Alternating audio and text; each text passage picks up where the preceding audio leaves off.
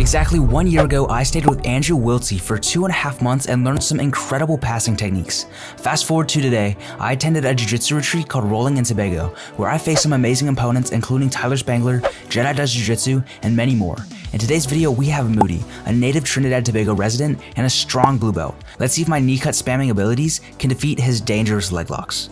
As the round starts, I power up by shaking my ass, and then I look for an angle against Moody. I start circling him to find an opening, and as he sits up, I shoot onto a knee slice that nearly passes his guard instantly. However, he repummels his underhook, forcing me to find a different strategy. Still in the knee cut, I want to curve my elbow towards my chest and flare my arm out. This will negate his underhook, and then I also want to cup his opposite tricep to prevent him from framing against my hip or my leg, which could lead to him recovering. But unfortunately, none of that matters, and he's able to force me back into headquarters.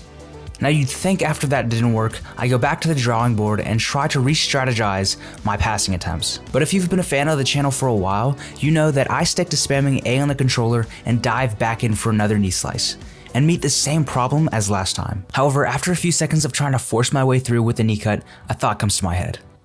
It's 50% of the human body. Like, why did you ignore it? After realizing that I have zero idea what to do with leg locks, I stand back up and, you guessed it, shoot onto another knee slice. Except this time, I finally secure my underhook. On top of that, I land in a deep knee cut, and for lack of a known name, I call this position Cloud Castle. This consists of my head ear to ear with my opponent, a high underhook flaring their elbow out, and my leg stapling their leg to the ground. One of the only options Moody has to defend himself is pushing my hips away using this arm. However, after this threat is neutralized, it's incredibly hard for him to recover. From here, I'll use float passing, hence the name Cloud Castle, to shift myself into mount. As Moody goes to turn on his side, I sit up and try to pocket my heel into his hip to try and stabilize myself on top. I try to move into S-mount, and Moody uses a knee and elbow escape to move me off of mount. He'll then trip me and starts attacking a heel hook. To defend heel hooks, I try to keep in mind to expose my back and free my knee from their hip line. I roll around for a few more seconds before finally kicking him in the face, allowing me to sit out to open guard.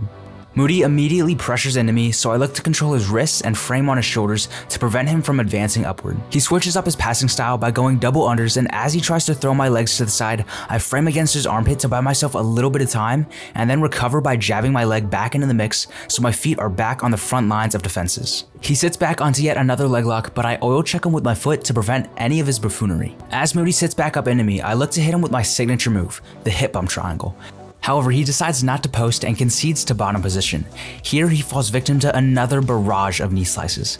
Even though I missed the underhook, I managed to sneak my foot out of quarter guard, and then I'll drag my knee over for mount again. I try to chair sit out to his back, but I see an opening for the armbar, so I throw my leg over and hip in to finish an armbar. As we re-engage, I finally look to do something other than spamming the knee slice and try to work my outside Danaher passing. However, I feel as though I was caught too high and Moody latches onto my leg. As I previously mentioned, to defend leg locks, I try to give my back to my opponent. However, that forces me to go to bottom. I'll attempt a couple of piss poor arm drags to try and get back on top, but a miracle happens and Moody decides to sit to guard, allowing me to come back up. I'll continue to disrespect the sport with another white belt bolo. Then my karma finally catches up to me as Moody comes back on top with a vengeance. I've never experienced this position, but I can safely say I never want to again. I quickly capture his ankle to prevent him from going to mount, but as I rotate over to recover my guard, he uses my own move against me and knee cuts right into side control. He'll then run towards my back and throws his leg over, then falls back onto an armbar. However, I escape by positioning my thumb down, disrupting the braking pressure needed to finish, and I'm able to narrowly escape the submission. We'll touch each other's feet for one last time, but the round ends before we can attempt any more dirty leg lock games. Hey guys, I hope you enjoyed that video. If you did, make sure to leave a like and comment down below any questions or tips you have for me. I'm in the middle of packing right now to move to Seattle, so no fancy outros. Make sure to subscribe and I'll see you in the next video. I know I fucking killed you. How are you? How many taps is that kid? I can't count that high. One physically, 0 mentally. 20 verbally.